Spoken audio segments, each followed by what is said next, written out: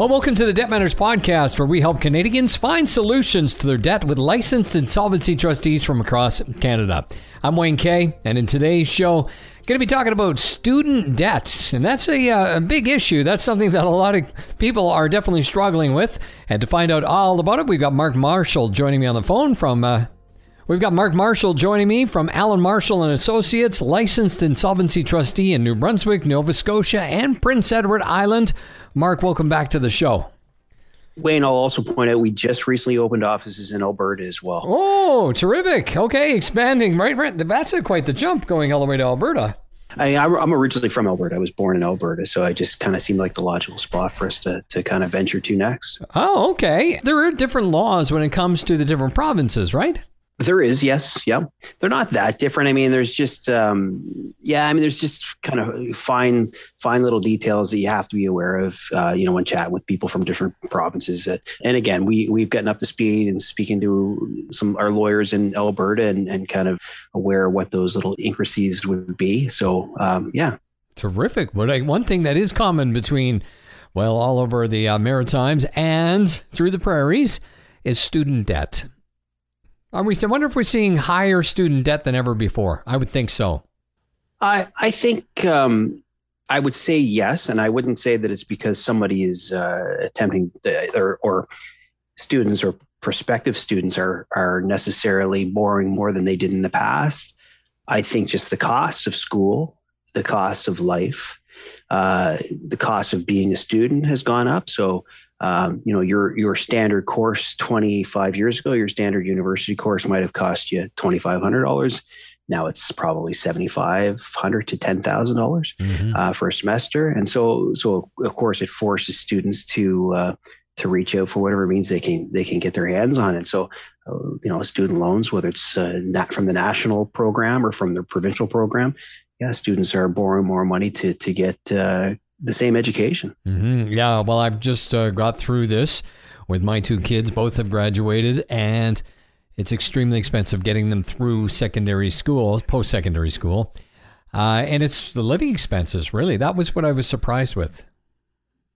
Yeah, it's amazing. It's we know that the cost of living is going up. It is. I mean, with the pandemic and inflation, the cost of living is going up. But rents, in some of the larger centers in Canada that the universities are located in, the Halifaxes of the world, Toronto, Calgary, Vancouver, finding basic housing is not very affordable. No. Right. So when you let's say that you land in UBC or you land at Dalhousie in Halifax, well, great. You've got accepted to the program and now you got to find a way to pay to live in that center. Mm-hmm.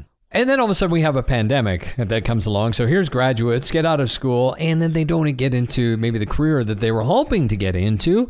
And maybe some money trouble comes up because you do have to pay back these loans. Yeah, you do. I mean, it's the expectation, obviously, with a student loan is your goal is to obtain employment and then be able to pay it back. However, with student loans, depending on a couple things, you can, if you're experiencing hardship, a bankruptcy or a consumer proposal, you can include student loans in both of those proceedings, but as long as you've been at a school for more than 7 years.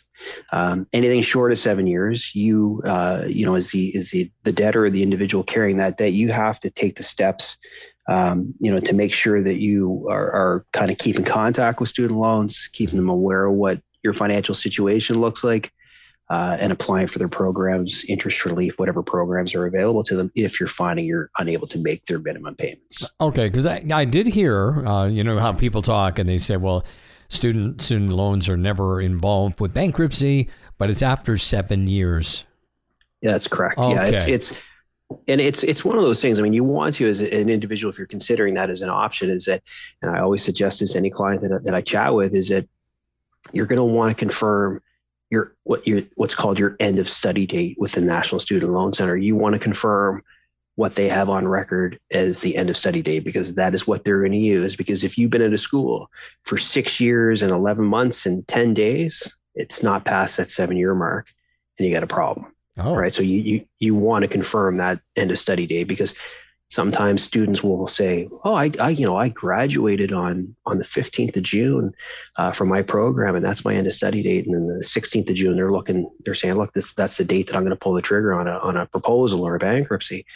When the fact of the matter is, what the student loans will have on record generally is the final day of that month, right? So they would have the 30th of June, for example, as their end of study date. So an individual always wants to confirm, their end of study date with national student loans, so that they can kind of determine their best course of action and arm themselves with information. So if you were to go and put forward a bankruptcy or a consumer proposal, and they were at that 6 years, 11 months, 25 days, so they say no, can you not just wait the 5 days until the full 7 years and then reapply, or how does that work? You wouldn't be able to reapply. I mean, what happens is the issue you run into, there's a couple things, is that if you find yourself into a bankruptcy, if you've tripped yourself or triggered yourself into a bankruptcy and you're short of that time frame, then the debt automatically survives under a section of the Act, nice. Section 178, that says, hey, this debt survives because it's not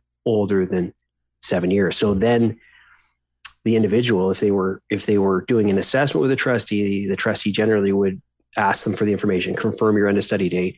And if it were me, I would be saying, you may consider this option 5 days from now, right? So that we have that 7-year mark. Now, if the mistake is made, right? What options does the debtor have? Well, at that point in time, technically you're at the mercy of the court. You can make an application to the court to ask them to include that debt in the bankruptcy or proposal proceedings. But again, it's not, it's never a clear decision. Anytime you find yourself in a court, it can work in your favor. It can work against you. Right. So that's great information. Let's talk about this. Somebody has decided, because they're just not making enough money, they can't make ends meet, and maybe they went through a bankruptcy or a proposal and they said, enough is enough. I want to go back to school and get myself a career. They've got their eyes on some kind of a job that's going to put them into a great tax bracket. If they are currently in a bankruptcy or a proposal, will they still qualify for a student loan, or do they have to wait? Generally, they'd have to wait. I mean, it's not a clear-cut answer, because you'll find that when you make those inquiries with student loans, a lot of times what they'll tell you is that they'll look at every situation on a case-by-case basis. But generally speaking, what they're looking for is for you to be discharged from your bankruptcy or from your proposal. They're looking for that discharge to be in the range of about 3 years before they will qualify you. But again, with that being said, they do look at things on a case-by-case basis. And what I'll read to you is just a line-for-line item here that I'd received from the National Student Loan Center. And they had indicated that anyone that's over 21 years old who applies for a student loan is subject to a credit check. And so one of the questions on that credit check is, have you declared or filed for bankruptcy have you declared a proposal or filed for bankruptcy in the last 3 years? If the answer is yes, then the application will be denied.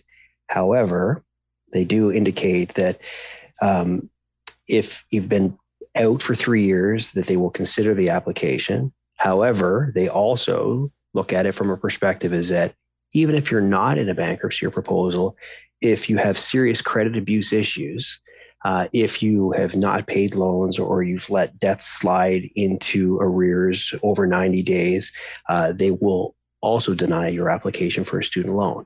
However, they will look at everything on a case-by-case basis. So the answer is they likely will deny the first application that an individual that's coming out of a bankruptcy or a proposal, or an individual that has poor credit history, they'll deny that application, but they will review it upon appeal. Okay. But I liked all the howevers. There's a lot of howevers there. I know it's a difficult thing, because you can't give a clear-cut answer, and it's I mean, historically they will deny, but the squeaky wheel will get the grease. And I look at it from a perspective, as just as you led into the question, is that if an individual is looking to improve themselves and they're not looking to necessarily abuse a system, but they've been accepted into a good program, an elite program, a program that's going to provide them with some financial means, I think student loans, regardless of your credit past, will take the program and your personal situation into consideration when looking at the application. Now, again, broad stroke, they probably may put an X on it the first time, but you got to stay with it and stay on them. I like that. Okay, that's good to know. So don't just walk away when they say no for the first time. You can keep at them. And I like that. Squeaky wheel does get the grease. Absolutely. And I think this is a really important point as well, that you've gone through the bankruptcy or proposal. You've been terrible with your credit. After you go through that, there is credit counseling that you guys offer that they have to go through. This is part of the deal. And I guess this is where you have to they have to understand that it's a one shot, that they've had these issues. Now it's time to clean it up, because it really can affect a lot of things that they may not even be thinking about in the future. And that's it. I mean, and as part of the process in a bankruptcy or proposal, an individual is required to do counseling sessions with the trustee. And the role of the trustee is in these sessions generally is to sit and define historical mistakes and try to help the individual alleviate those, understand credit, understand how to manage credit, look to reestablish themselves, and then ultimately, help the individual establish some goals and try to help them achieve those financial goals. The goal can be anything from, making sure that you get a savings account to, maybe going to Walt Disney World in 15 years. A goal can be anything. You can establish what you want. And then the key here is obviously to then structure your budget to get there. So you finally get that loan. How do you make sure that it kind of stays in good standing with, National Student Loan Center or Canada Revenue Agency? There's some tips on that.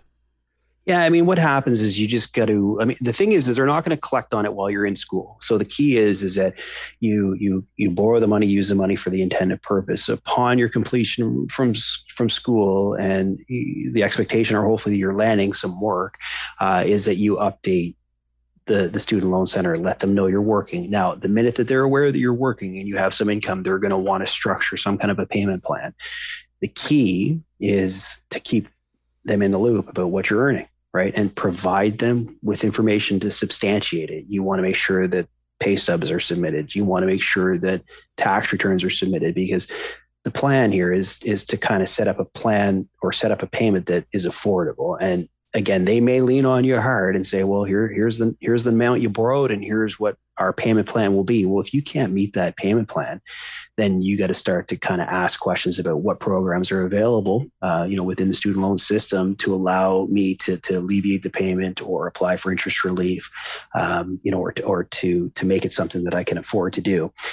What you want to be aware of is you just don't want to go quiet on them. That happens a lot. And a lot of times student loans are government guaranteed debt. So what happens is you go quiet, student loans can't contact you. There's no payment arrangement being made. And then what they're doing is they're taking that loan and they're flipping it over to the government. They're flipping it over to Canada Revenue to collect on. Now, once it's in the hands of Canada Revenue, I mean, they've got a little bit more power and they've got the ability to garnish. They have the ability to withhold your tax refunds and your GST. And so in my opinion, you want to avoid getting to that point. You want to kind of maintain a good working relationship with the National Student Loans and send them the information they want. And my advice to everybody is detail everything that you send them. Right? If you respond to one of their requests, make a copy of what you sent them, make a copy of who you spoke to, make a copy of the date that it was sent, because I will hear these horror stories that they'll say, I sent the information to student loans and they said they didn't get it and I'm tired of it. I'm not sending them any more information. Well, you're going to have some problems. And let's say that you have financial problems in the future and you find yourself in a bankruptcy or proposal. I mean, yeah, you can include that debt, but there's nothing stopping, a creditor from opposing your discharge or saying, you know what, we don't want this individual to get discharged from bankruptcy. We want the student loan to survive. And one of the factors that the court will look at in student loan situations and is, was the money used for education purposes? Did you finish the education? Did you derive some economic benefit from the education? Did you apply for all interest relief programs? And generally, did you act in good faith? Like, did you communicate? Did you make them aware of your situation? Because, the courts, when they're reviewing applications under, Section 178, decide as to include a student loan if there's issues.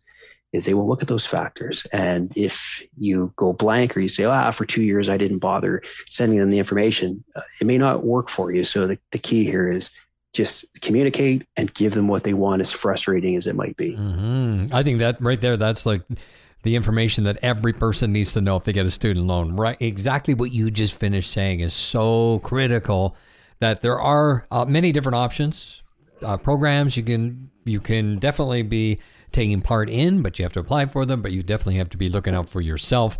And hey, just like, you and I can text you and you didn't get my text, right? Something happens. Yeah. So you never know. I've sent you like 5 emails. I don't hear back from you. What happened? And it turns out I had something wrong in it. It doesn't matter. It doesn't change what was required from either of us in that interaction. We still have to share that information, right? So yeah, you do. Anything can happen. And you want to be able to back yourself up by saying, look, on this date I sent this, on this date I sent that. And if you're not willing to cooperate with me, well, then there's got to be other channels. But again, you want to make sure that you're documenting what you're doing, just so that you can support your position at any point in time. Yeah. Are there some other maybe factors we need to consider before agreeing to obtain this student loan? Yeah, I mean, I think the biggest factor, and most people don't do it, and I see people, all the time, that they run into the situation is that they get themselves out of high school, mom and dad, or even themselves are saying, you got to do something, you got to go to school, you got to do something. And they find themselves applying or taking a program, something that they don't want to do necessarily, or something that they're not even necessarily aware of what they're going to be getting into and what the income would be from it. And they're applying for student loans and they're getting the student loans. And I'll see that all the time, where someone will say, look, I was young and stupid. I took out $30,000 for student loans and I paid my tuition and I partied for the first year that I was away from home. And now I owe this money and I'm working a minimum wage job. And I think that any student or any parent that's helping a student, you want to encourage them. Education is key. Education is freedom, but you kind of know what you're getting into. I mean, know what you're going to drive for income at the end of it.